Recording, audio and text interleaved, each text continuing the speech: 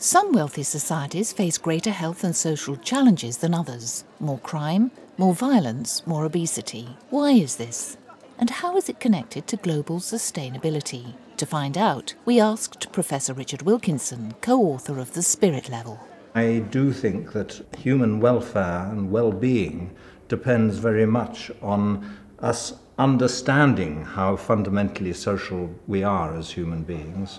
Economists have talked rather as if the fundamental relationship was between us and our material circumstances.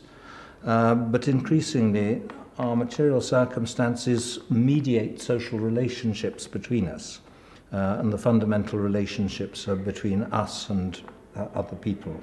We looked at rich developed countries, looking at the scale of income differences within each of them, the gap between rich and poor, and found that the more unequal societies with bigger gaps do worse on a whole range of health and social problems.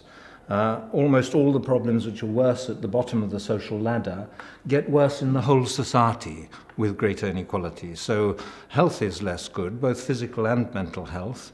There's more crime, more violence, more drug problems, more people in prison, more obesity, a vast raft of problems, actually including child well-being measures and social cohesion. Reducing inequalities within our societies is not only important in improving well-being in a whole range of different ways, but it's also a precondition for moving towards sustainability. The main obstacle to sustainability, I think, is consumerism, but consumerism is driven by status competition, status insecurity, and those are intensified by greater inequality. You know, in more unequal societies, people work longer hours and they save less of their income, they get into debt more because money becomes more important in terms of how you show what you're worth. But greater equality is also important for moving towards sustainability because more equal societies are more cohesive, people trust each other more, community life is stronger. And that means that there's a stronger sense of the public good and the good of humanity, if you like. And there are surveys of business leaders' opinions, some of them international surveys, and one of the questions a particular survey has is a question about how important business leaders think environmental issues are. And it's quite a strong relationship, showing that in more equal societies, business leaders think that environmental issues are more important. I think in more unequal societies, business people feel, well, our job is to fend for ourselves.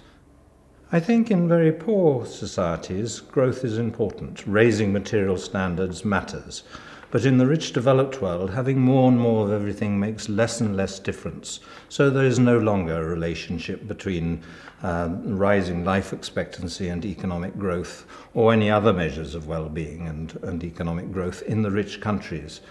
I think that the fundamental obstacle and why people deny global warming and won't recognize the importance of rising CO2 levels is because it conflicts with consumerist aspirations. The sense that your well-being depends on your income, it's actually about relative income, about social position, and at a societal level, that is a zero-sum game. We can't all improve our social status.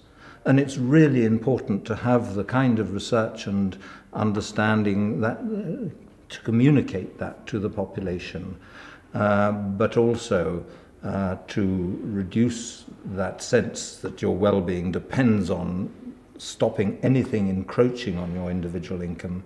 We have to reduce the inequality that drives status competition and status insecurity.